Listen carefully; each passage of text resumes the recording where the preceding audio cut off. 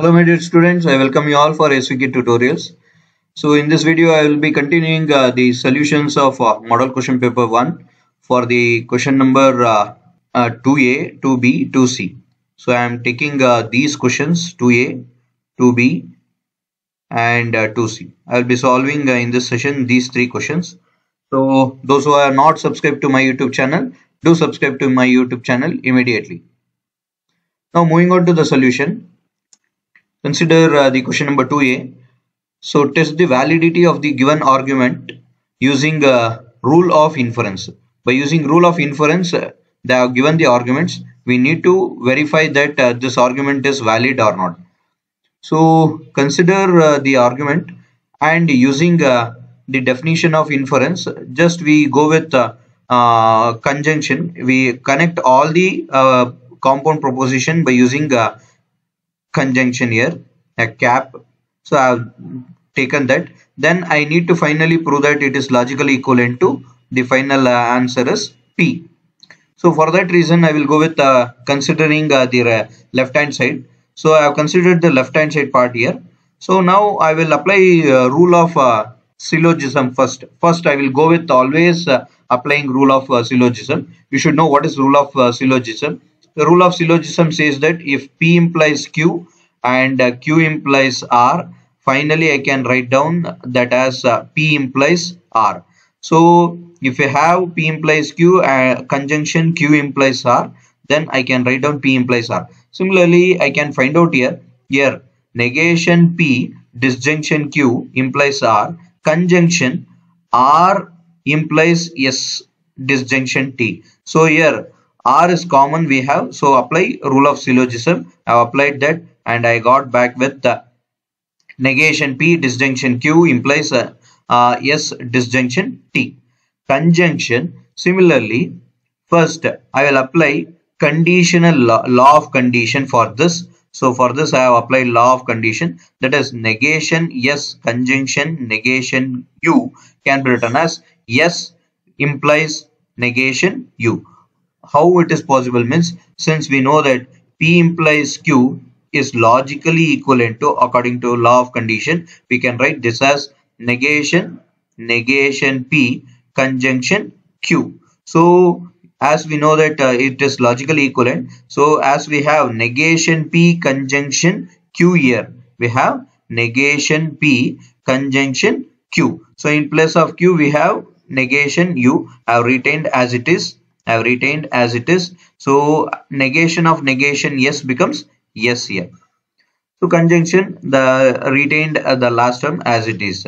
Next, by observing these two terms, compound proposition, again we can go with rule of syllogism. So for that reason we have got S implies negation T. Again I will apply rule of condition. For this, S implies negation T can be written as negation S conjunction negation T. So then I can rewrite this by using De Morgan's law, negation of S disjunction T.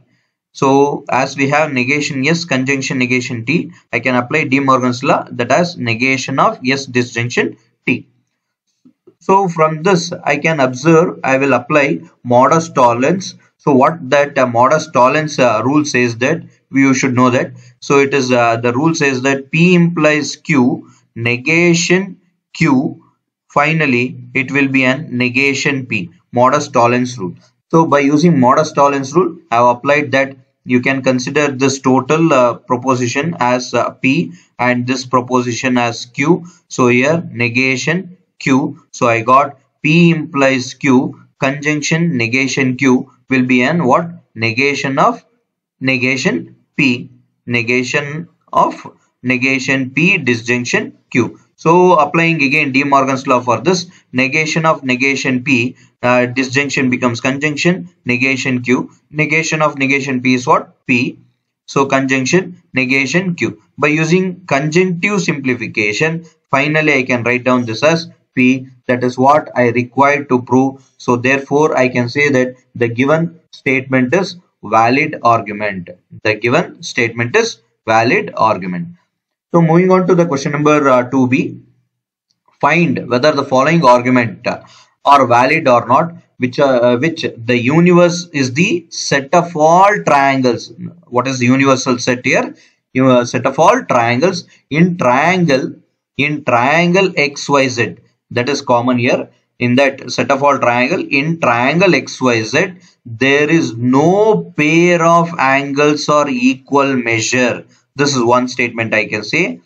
If the triangle has two sides or equal length, then it is isosceles.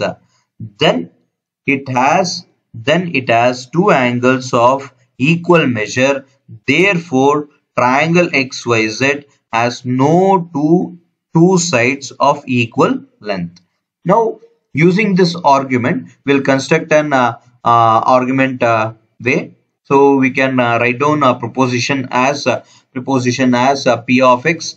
I will define proposition P of x as x has of angles x has of angles equal measure. That is what first statement. Next, q of x can be defined as x has two sides of equal length. X has two sides of equal length. R of x I am defining x is isosceles. This is common for all the problem. First you need to define what is P, what is Q, what is X. So what is R? So I have defined that all those part. Then by using quantifiers we can also have defined what is A here in general. A is what? Triangle XYZ. That is what in common we are discussing in common triangle XYZ. Therefore, the given statement can be written in the form of arguments as follows. Therefore, for all negation P of A, see in the first statement. In the first statement, you can see here, there is no pair of angles. No, in triangle XYZ, there is no pair of angles of equal measure. No. No means what? Negation. So for that reason, I have defined negation P of A. Negation P of A. Similarly, if you go with the next statement, if then, we have if then. If is what here? If the triangle has two sides of equal length, that is Q of x, then it is isosceles. That is R of x. That is why I have defined Q of x implies R of x. Finally, the last statement is R of x implies P of x. Finally, the conclusion will be what?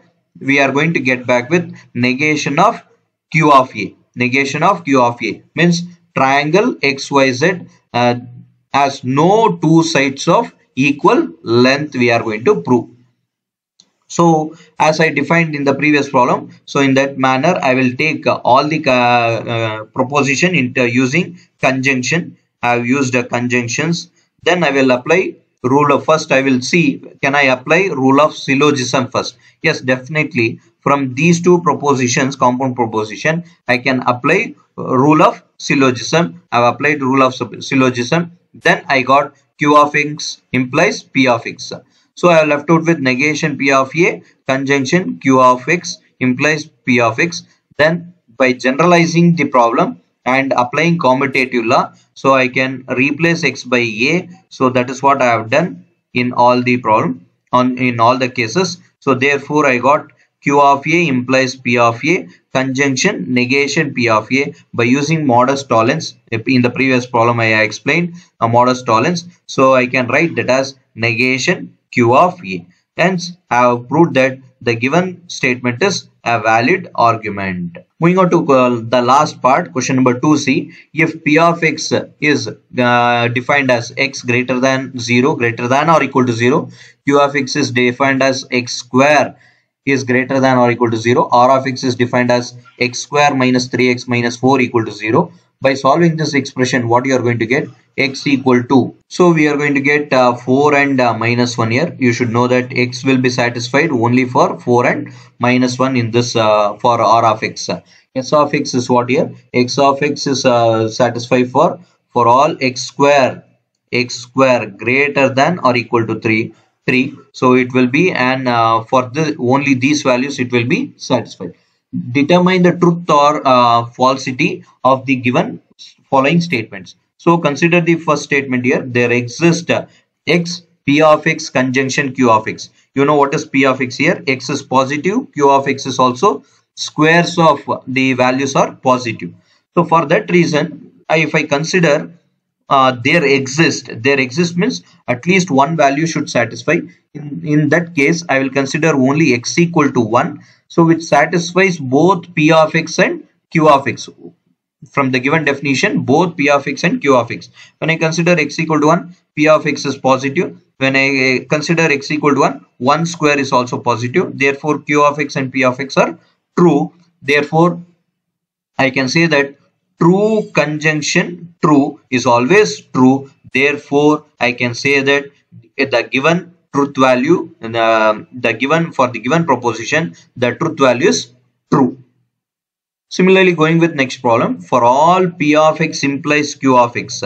So p of x is positive for all values, q of x is squares of all the values are positive they have given. So for that reason, I will consider for all x greater than 0, greater than or equal to 0, implies what?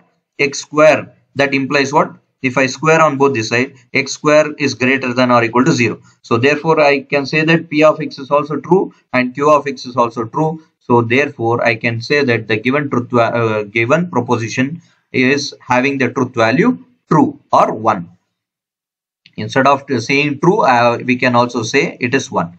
So moving on to third one, for all x q of x implies s of x. So here we observe that for x equal to 1, q of x satisfies. For x equal to 1, 1 square is positive. So it satisfies for q of x. When I consider s of x is what? Go through the definition. S of x is x square minus 3 greater than 0, which will not satisfy for the whatever the consideration x equal to 1, which does not satisfy s of x. So we can say that s of x is false. So true implies false is always what?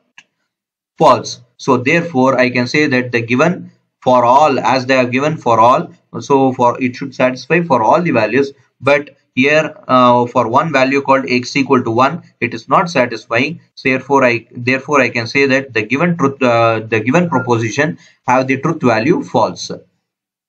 Moving on to next, for all x r of x disjunction s of x. So we note that here x is equal to 1. I will consider x equal to 1. So as I have taken x equal to 1, so I already explained you for what values r of x is satisfied. R of x is satisfied only for two values, that is 4 and minus 1. As I have considered r equal to x equal to 1 here, so definitely x is r of x is false. S of x is also false. So false disjunction false is always what? False itself. According to the definition of disjunction, false disjunction false is always false. Therefore the given proposition have the truth value false. So moving on to the fifth one, there exists a p of x conjunction q of x. So we note that we can consider any value, x value, so it will be a positive. That's why we have considered that as true statement. Sorry, make the changes here. This problem is p of x conjunction r of x. So we note that p of x is true and r of x is true when x equal to 4, as I have defined for r of x is true for x equal to 4. So therefore as x is positive, that's why p of x is true here. Hence true conjunction true is always what? True. Therefore the given truth the given proposition is having the truth value true. Moving on to the sixth question, for all x r of x implies p of x.